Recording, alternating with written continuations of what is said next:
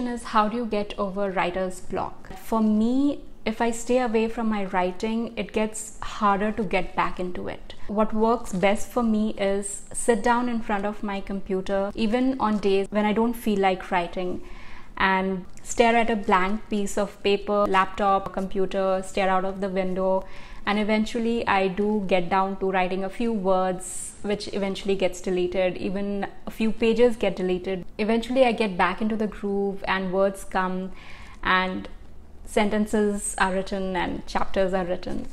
So yeah, that's what works for me.